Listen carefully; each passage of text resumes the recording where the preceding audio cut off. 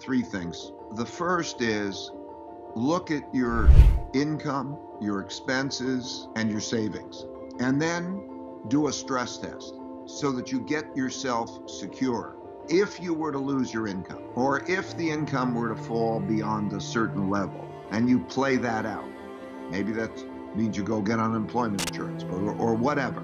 How long can you live in an acceptable lifestyle? So many aspects of life are more actually the opposite convention. Like comfort, it's comfortable. Well, look, life teaches you over and over again. You want to get stronger? Okay, it's not comfortable. You want okay? So stronger does not go with necessarily comfortable. Pain, okay? Pain plus reflection equals progress. Pain is a teacher.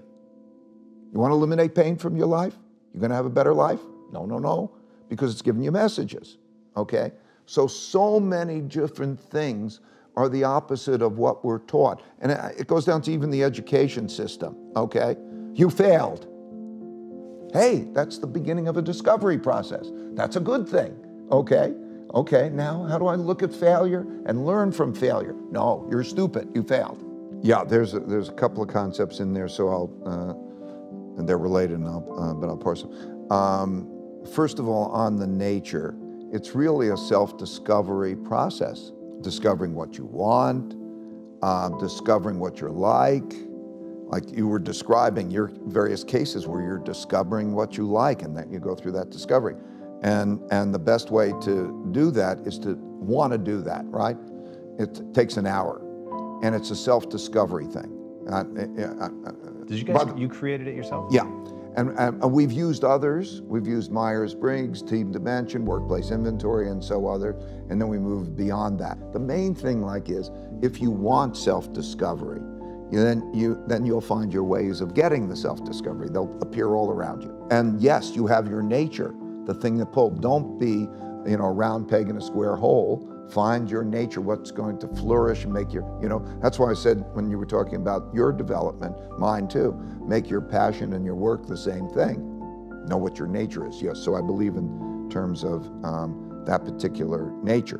Then we get to the particular of one of the big choices in life is savor life or accomplish. Like we have a lot of choices in our lives, and they're almost sort of mutually exclusive sometimes. I want to go to the ball game, and I want to watch a movie, and I want to do that, and I just want to sit back and on a nice day and smell the roses.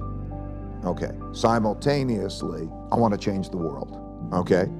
I want to change the world, and I've got this. Or the work-life balance question, and all of those. We face those types of choices, right? So it's really important to go above oneself and to reflect on that.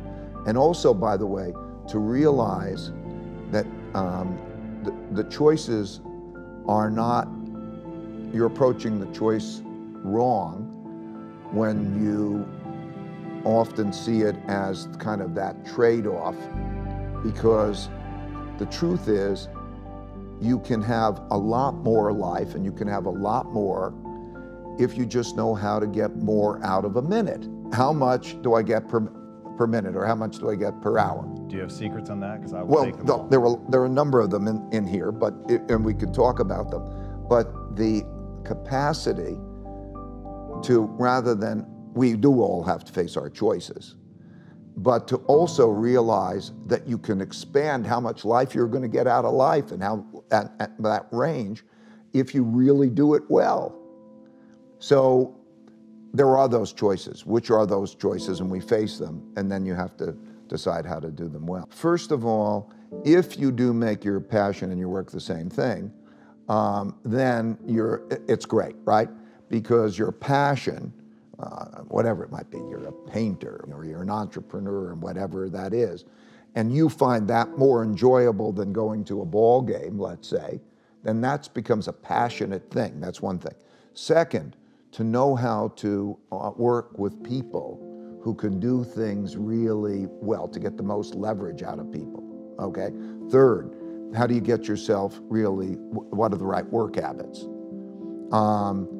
anyway, there's a whole bunch of those kinds of things where how do I, what you say, how do I get it done without me doing it? Who's the best to do it, and how do I get it? And all of a sudden you open yourself to all different possibilities of how you can do that, right? No time. I think Tim Ferriss wrote, what, the 4-minute or the 4-hour 4-hour work week? Yeah. Work week or something. Like, okay, 4-hour work week, okay. Or, okay, there are approaches, all those ways of being able to do that. First, that's why that phrase, I use the phrase, struggle well or tough love, okay? I put those words together because that exemplifies the fact that people don't think they go together. And so if you start to realize struggling well is what will get you what you want, okay? Rather than avoiding struggle, that's what I'm trying to convey. And so if you realize that, then you will go to the struggle. You won't be averse to the struggle. And you will think, and then under that in the book, I wrote all these different ways of what it means to struggle well, okay? How you have thoughtful disagreement, how you listen to maybe you're not good at that or not, how you learn, how you navigate all the ways through that so that you get stronger. Because if you don't struggle, you won't get stronger, okay? So struggling well, go above it, Okay, struggling well, a big element is to go above your struggle, just like you did. You look back and say, okay, am I struggling well, rather than be in it and doing those things. So there are a lot of different ways of how to struggle well, but if you know, okay, that struggling is a good thing. Okay, if you want to be strong, it's a good thing. If you worry, you don't have to worry. And if you don't worry, you have to worry, okay? Because what I mean is, if you're worrying about what can go wrong, chances are you will create the protections against that thing going wrong, and therefore that's good. And if you're not worrying about the things that are going to go wrong, then probably the things you never expect are going to come and hit you, okay? And so it sounds counterintuitive. If you worry, you don't have to worry. And if you don't worry, you better worry. But what it means is that process of, okay, go to the thing, go to it, and enjoy it. View these things as puzzles. Your personality will change. You'll enjoy it, okay? Because life is a puzzle. It's a going through the jungle, okay? It's like that. I'll tell you a story. So I crash, and I figure, risk and reward go together. You want to have a great life, okay, and you want to be safe at the same time. They sound almost like mutually exclusive, okay? So I viewed it as, okay, I'm like sitting on one side of a jungle, and that if I can get to the other side of a jungle safely, I'll have a great life. But okay, but if I cross the jungle, all sorts of things are going to happen. Now, what am I going to choose? Am I going to be on this side of the jungle and have just an ordinary life?